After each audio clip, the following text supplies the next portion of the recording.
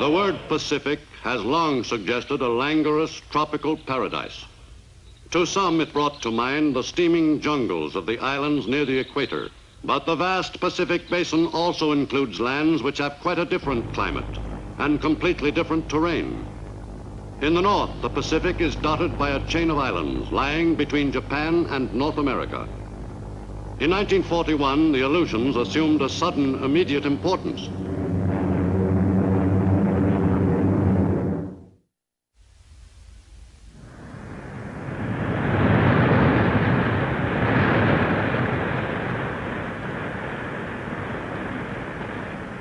Of all the lands which were to become battlefields in the first truly global war, the Aleutian Islands were among the areas least suited to the conduct of successful military operations. The U.S. paid little attention to its desolate island chain before 1940, but Japanese fishermen were well acquainted with the area. Since early in this century, Japanese fishing ships had worked all the waters off the Aleutians and off the Alaskan coast. Ignoring repeated U.S. protests, the Nipponese fishing fleets investigated every cove and every passage which might be of interest to the Japanese Navy one day. Throughout the area, it was felt that some of the Japanese fishermen were probably naval officers in disguise.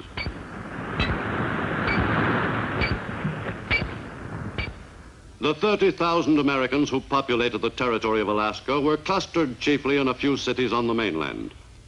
The U.S. Army was represented by some 300 soldiers on Alaska in 1939, and the Navy boasted one small base and a few light warships. The Navy maintained a single radio station in the Aleutians, which were even more lightly defended than Alaska itself. In December 1941, when the Japanese struck 2,500 miles to the south, Alaska was still virtually defenseless. With Japan's forces fanning out across the Pacific, Midway was an obvious target. So too was America's base in the Aleutians at Dutch Harbor. Both bases came under attack. In late May 1942, an enemy fleet moved east and sneaked in toward Dutch Harbor. On June 3rd, under cover of bad weather, the Japanese headed straight for the target without being spotted by the American search planes, which knew the Japanese fleet was in the area. The ships continued their run until they were only 165 miles from the target. The poor weather, which proved helpful to the ships, was quite the opposite for the attacking planes.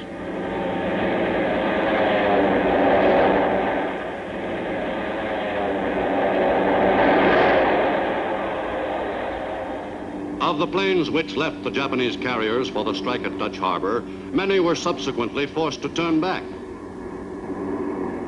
But those that got through, 17 planes, made it a most successful strike from the Japanese point of view. Over Dutch Harbor, the weather was good, and the pilots had no trouble finding likely targets. The tank farm, radio station, Army barracks, and moored Navy planes. In 2 attacks, Dutch Harbor suffered appreciable damage to its facilities. On the west coast of the United States proper, the attack on Dutch Harbor brought the war even closer. Preparations for the defense of the nation were intensified. In the states bordering the Pacific, an enemy attack was considered imminent. Soon after the enemy strike on Pearl Harbor, the Japanese living along the west coast were quickly moved inland, away from critical defense areas.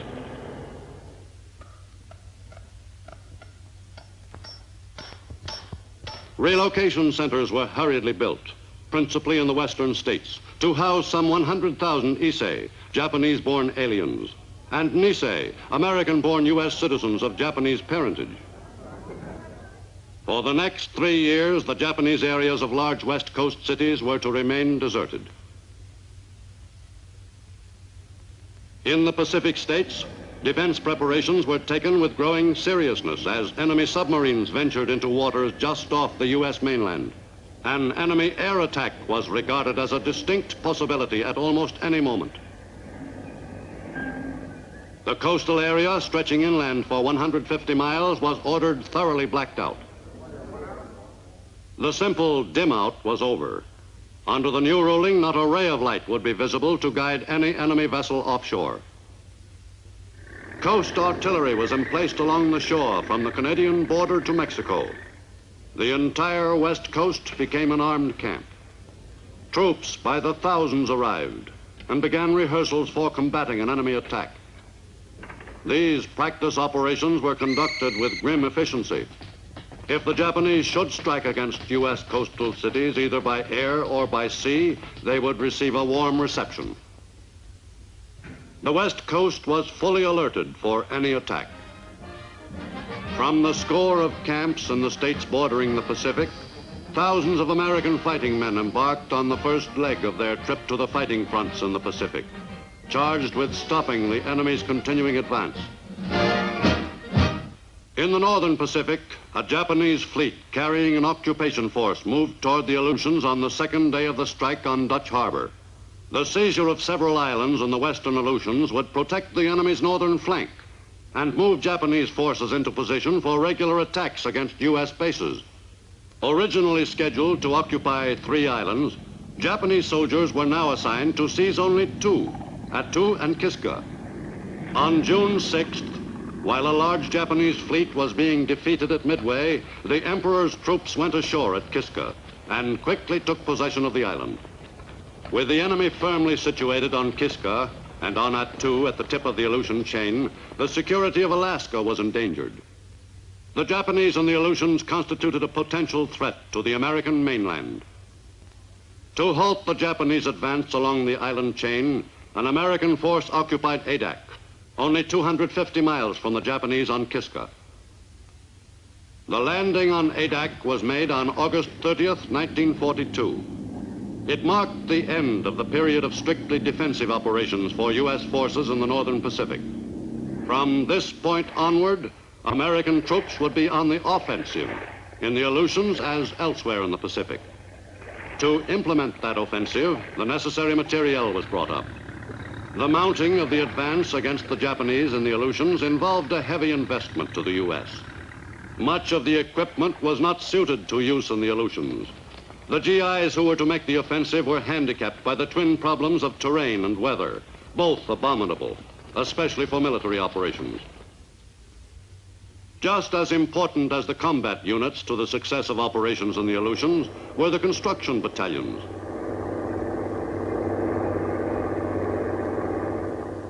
Building an airstrip in the northern Pacific was somewhat more of an operation than it was anywhere else. The work at Adak was rushed. From that island, American bombers could plaster the Japanese on both Attu and Kiska, softening up those islands for U.S. invasions. Throughout the Pacific, the construction of an airfield nearer Japan always signaled an important step forward toward eventual victory. Only 2 weeks after the GIs landed on Adak, the engineers put the finishing touches on the first airstrip. In January 1943, U.S. troops moved to Amchitka, only 50 miles from Kiska.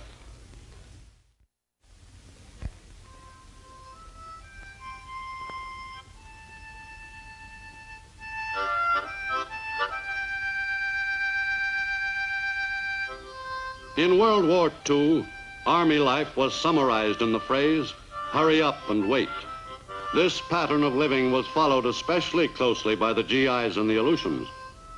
Life at an Aleutians base was simply a succession of drab days, spent in the same rigidly monotonous routine.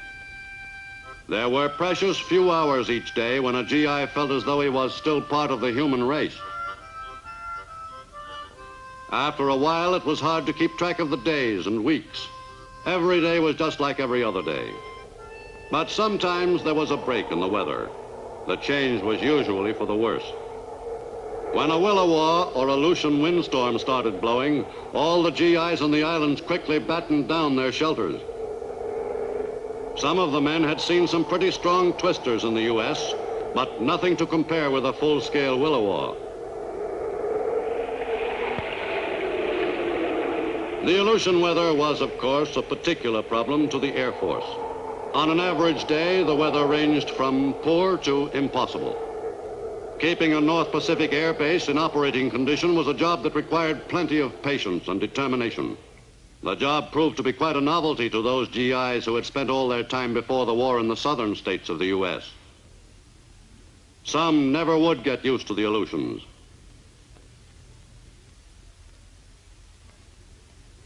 When there wasn't a willow to worry about, there was often snow to complicate flying conditions. And when there was snow at an Aleutian air base, everybody kept busy. Because of the frequency of thick fogs, the planes were able to fly missions against the enemy only on comparatively good days. And most of those were far from what was called ideal flying weather. The planes of the 11th Air Force were ready to take off on strikes against the enemy at a few moments' notice, whenever weather permitted. In late 1942 and early 43, all possible air power in the Aleutians was assigned to the job of knocking out Japanese positions on Attu and Kiska. The commanders of the units which were to bomb those islands carefully studied the latest air photographs of the areas. By picking as targets the facilities most vital to the enemy, the all-important airstrip, the seaplane hangar, coast defense guns, the Air Force could cripple Japanese offensive operations from their newly won bases. Before every mission, the pilots were briefed on their specific objectives. Then, when the weather permitted, they prepared to take off on the 250-mile hop to the target. No matter how good the weather report, the pilots could never be entirely sure that favorable conditions would hold over the target. Aleutians weather was especially changeable, and the pilots had learned not to expect much in the way of continuing clear visibility. All they could do was head west and hope. The U.S. could not be sure of the extent of Japanese intentions in the North Pacific. The only way to keep the enemy from expanding his area of control was for 11th Air Force planes to bomb the enemy's installations on Attu and Kiska as frequently as possible.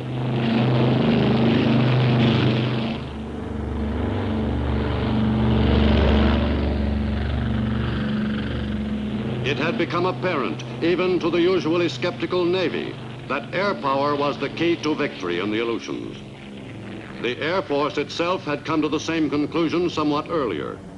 As far back as 1922, General Billy Mitchell had said, Alaska could become the stepping stone of invasion from the Orient, and it can be defended only by air power. And in 1940, Colonel Buckner, Ground Forces commander in Alaska, stated, "One squadron of heavy bombers is of more use to me than a division of ground troops." The regular bombing of Kiska was a major factor in the turning of the tide of battle in the Aleutians. Missions to Kiska were far from routine. Enemy anti-aircraft fire was heavy. On the early missions, bombing of targets was entirely visual.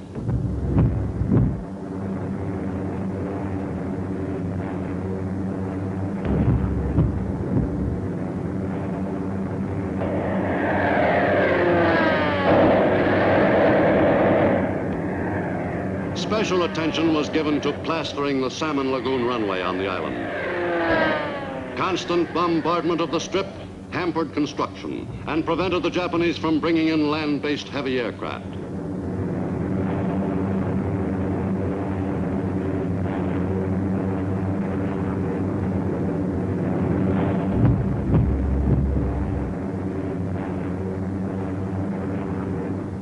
Besides the heavy flak which the enemy threw up, the attacking bombers had to cope with Japanese fighters.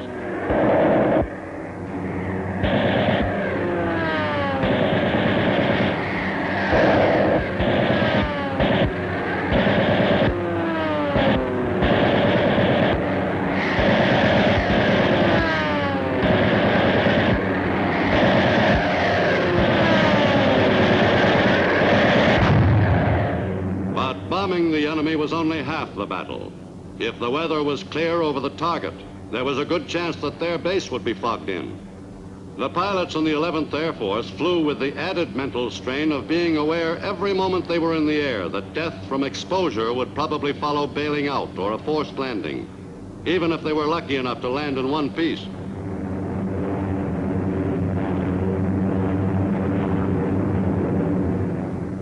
After the flight back, the best sight in the world was the base control tower.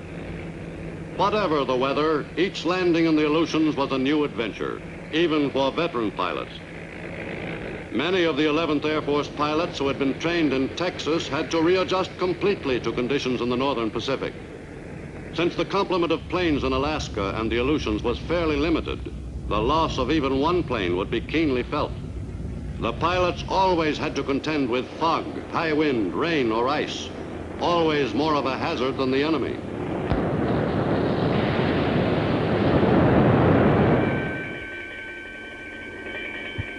At Aleutian bases, emergencies were expected. Safely back on the ground, the flyers swapped shrapnel and stories about their experiences over the target. A successful raid on an enemy-held island made enduring the cold and the monotony worthwhile after all.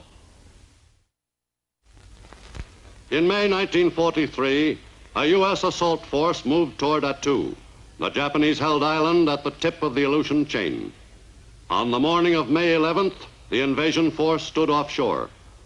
From U.S. submarines, Army scouts headed for shore in advance of the main landing force to reconnoiter the areas behind the landing beaches and to destroy enemy installations wherever possible. Then, shortly after 2 p.m., the warships laid down a barrage as cover for the main landing forces.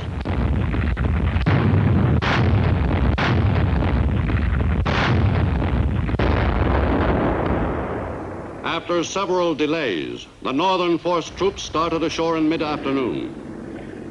Their landing was to be made at a point about 3 miles from the main Japanese camp on the island. Air support was extremely limited because of the heavy fog over Attu. On the southern side of the island, the main American force landed at the mouth of Massacre Valley. The 7th Division GIs felt somewhat uneasy about landing at a spot so forbiddingly named.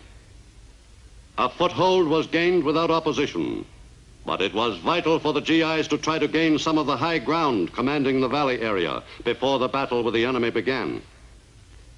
The men dug in, ready to fight for that beachhead. The high ground flanking the valley was dominated by the enemy. Japanese troops were outnumbered 5 to 1, but they held an important terrain advantage. The battle for Attu began late that first afternoon. U.S. weapons went into action against carefully prepared Japanese positions. The GIs were handicapped by equipment and clothing which proved unsuited to the demands of Aleutian weather and terrain. The enemy, on the other hand, was well prepared for this type of warfare. The Japanese fought savagely to retain possession of the strategic high ground. Some GIs almost gained the heights before being driven back by the enemy's withering fire. For 19 days, the battle for Attu raged on.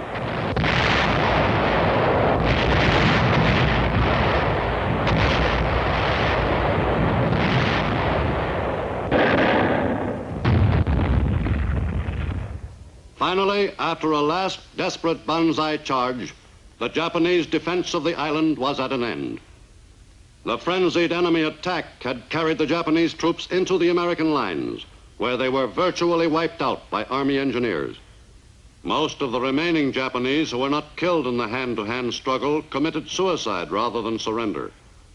After the annihilation of the Japanese force which had made the banzai charge, the Imperial Japanese High Command, 1,800 miles away in Tokyo, conceded defeat on May 30th.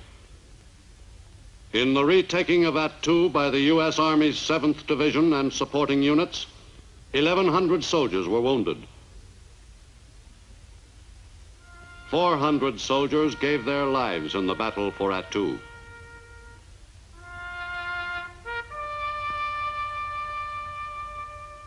O merciful God, the Father of our Lord Jesus Christ, who is the resurrection and the life, in whom whosoever believeth shall live, though he die, and whosoever liveth and believeth in him shall not die eternally, who also hath taught us by his holy apostle St. Paul not to be sorry, as men without hope, for those who sleep in him.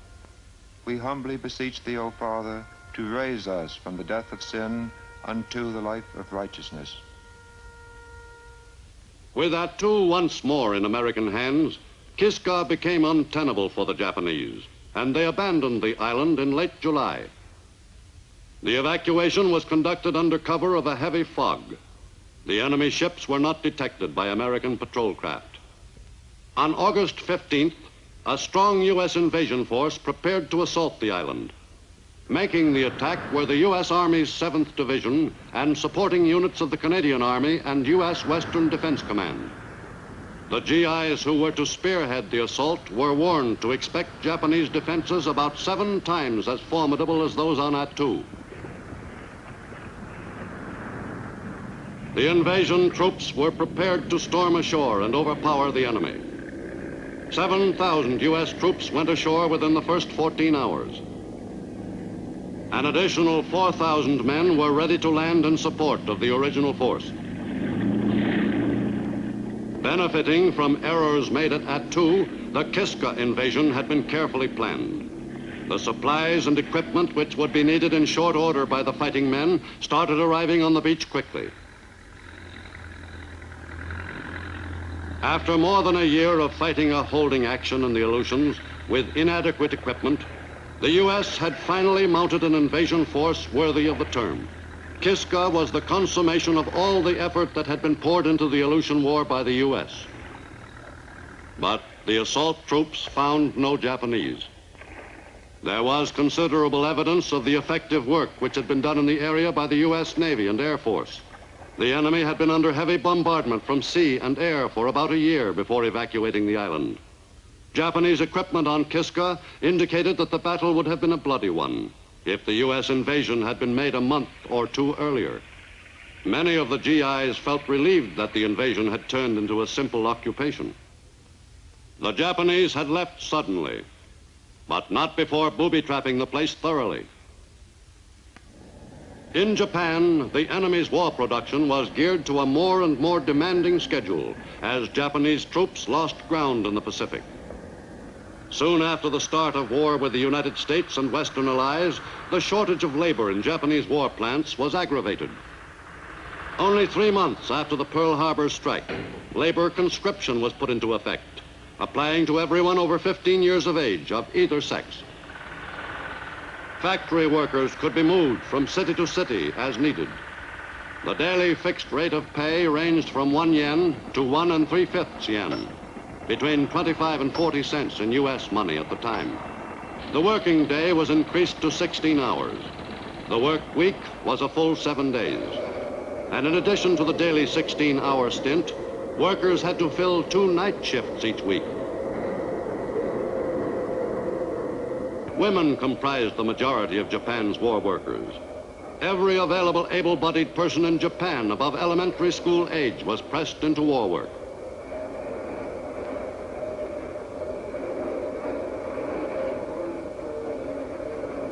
The energies and resources of all of Japan were concentrated on crushing the hated American enemy and winning a brilliant victory for the glory of Imperial Japan and its militarist leaders. With the Aleutians completely regained, the U.S. command turned its attention farther westward to the Kuril Islands. Paramushiro, the most important target, was bombed regularly by U.S. planes beginning in mid-1943. En route to the Kurils, American pilots often practiced on Japanese ships.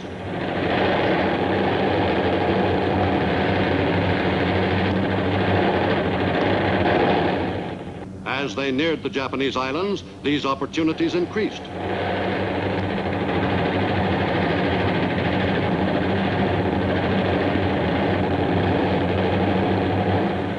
The 800-mile trip from the western Aleutians to the northern Kurils soon became a routine mission. The principal targets at Paramushiro were airfields, fisheries, and canneries. All were given careful attention. From mid-1943 until the end of the war, 11th Air Force planes kept Paramushiro effectively neutralized. U.S. air power had successfully disrupted Japan's aggressive moves in the North Pacific.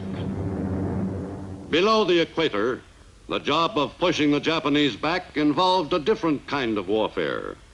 In the jungles of New Guinea, Allied fighting forces were engaged in combat with the enemy from the early months of the war.